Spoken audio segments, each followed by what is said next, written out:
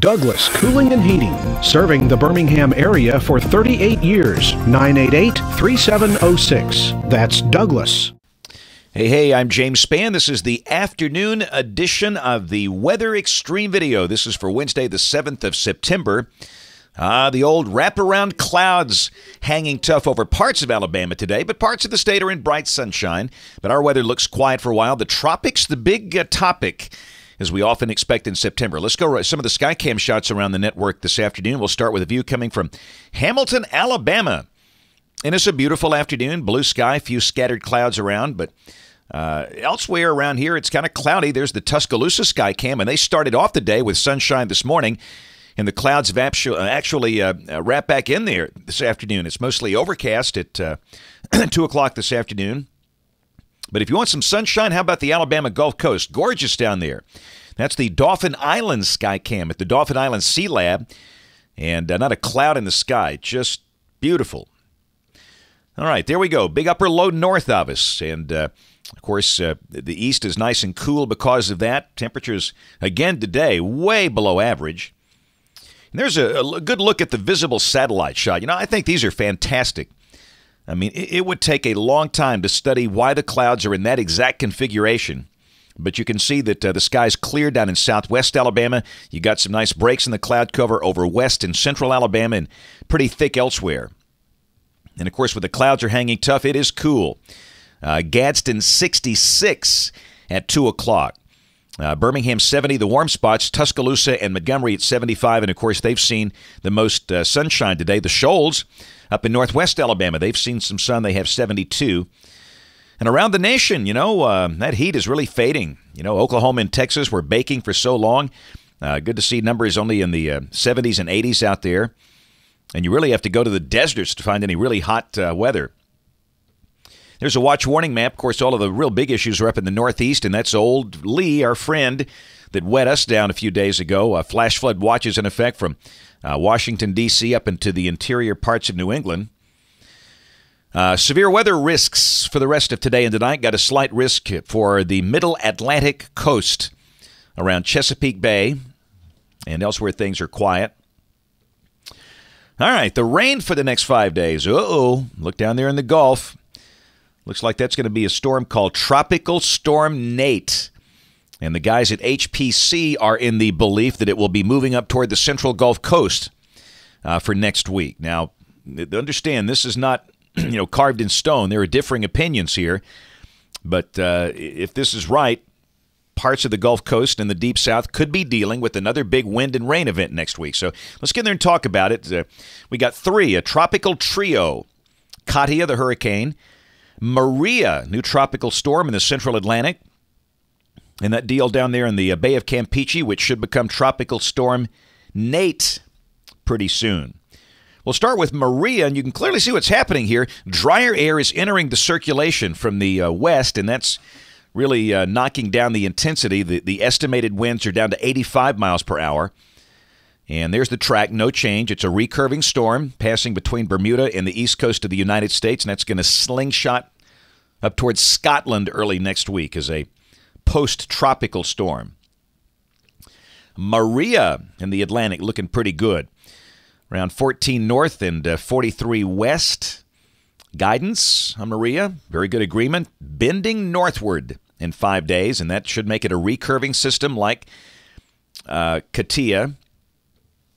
There's the intensity guidance, and really a lot of the models leave this thing as a tropical storm, and there's some credibility to that because of the wind shear and other things. There's the track from the Hurricane Center, and they are a little to the left of the guidance for some reason. They're putting this thing close to the Leeward Islands by Saturday morning. And note, all across the track, it's a tropical storm. They do not bring this to a hurricane, and I think that's right. And again, there's a pretty decent amount of shear. And don't forget, there's been some upwelling out there from Katia. So, again, I wouldn't be shocked if they adjusted that thing farther north in coming days. But the longer-range guidance recurves Maria with no threat to the United States. We'll keep an eye on that. And could this be Tropical Storm Nate in the Bay of Campeche, the far southwestern Gulf? Sure looks like it. Where's it going to go? Everybody wants to know. And again, a lot of people have cruises and beach trips and all kind of things here. And at this early stage of the game, it's just hard to say. There's the guidance. And really, most models just meander this thing in the Gulf for the next 5 days. The Canadian brings it up in here. In fact, let me just dig that. I was going to show that later in the video here. I'll just go ahead and dig up the Canadian now. This is the Canadian, valid Sunday evening at 7 p.m. local time. A tropical storm at Mobile Bay. And remember, the European did this yesterday. So that's the one global model that brings it right up the chute with a big wet down wind rain just like Lee. That would be Sunday night and Monday of next week. But that is an outlier at this point. Could it happen? Yes. I think if it does happen, it's going to be later in the week next week. But just wanted to show you that. Here's the intensity guidance on Nate. And you got a couple of models bringing up to a hurricane. Most keep it a tropical storm. And we'll just watch it. We'll take a look at the GFS and the European here. First off, the GFS. This is the 12Z run, valid at 7 o'clock tomorrow evening, Thursday evening. Big upper low north of us, and down below that, it should be a dry day and a brighter day. The wraparound clouds should be gone, and highs beginning to creep up. I mean, we all know it's not going to stay this cool for long in September.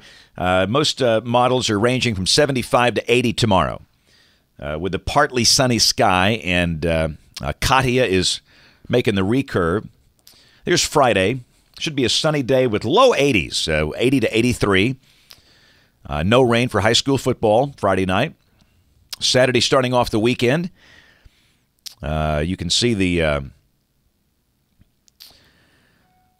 weather looks here pretty good. And we warm up. Again, we're talking probably mid-80s. Partly sunny. The upper low might kick off a few showers north of here. Don't think that'll be a problem. And then there's Sunday. Now, we're dry. Down there in the bottom of the screen, the GFS is doing the same thing with potential Nate. It's drifting it back into Mexico. It is not bullish on pulling it northeast. And again, Maria's over there on the right. Looks pretty puny. We'll go to Monday, and you can see there's still broad troughing over the east.